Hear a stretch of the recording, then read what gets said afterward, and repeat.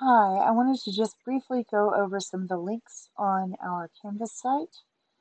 The link to the announcements is the same link that's up here on the left. The schedule will show you all of your deadline days for the entire semester. Notice though, it will not show you the deadline times. In order to see the deadline times, you will have to log in to the quiz and test system, and then you'll see each deadline beside of the assessment listed. But otherwise, all of the deadline days are here for the whole semester, including the final exam. The link to the Math Emporium site is next. The Math Emporium site will tell us the course policies. It tells you what counts in your grade, what's the policy for extensions, and so on. The link to getting help is exactly what it says. It tells you what are my office hours, what are my help session hours, how to find a tutor through the Student Success Center, what hours are the peer tutors available, and so on. The textbook link takes you to the textbook. It's free. The quiz and exam modules, I just wanted to point out, will take you to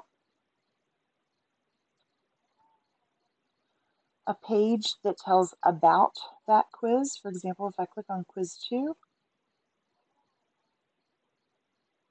it tells me what quiz 2 covers. It gives me the link to the textbook again. It gives me the link to all of the lecture videos for that quiz, a link to the practice problems, and then a link to getting help. Because we would expect you to study the textbook some, maybe do the first couple sections, watch the first couple lectures, do the practice problems from those first 2 sections, and then get help on them. And then the next day, go to the next 2 sections, maybe 1.3 and 1.4, and then watch the lecture for 1.3, and then do practice problems from 1.3 and 1.4, and then get help. And then the next day, you continue on like that. It's also got some help session videos on some of the problematic types of problems, and then a link, of course, to take the quiz.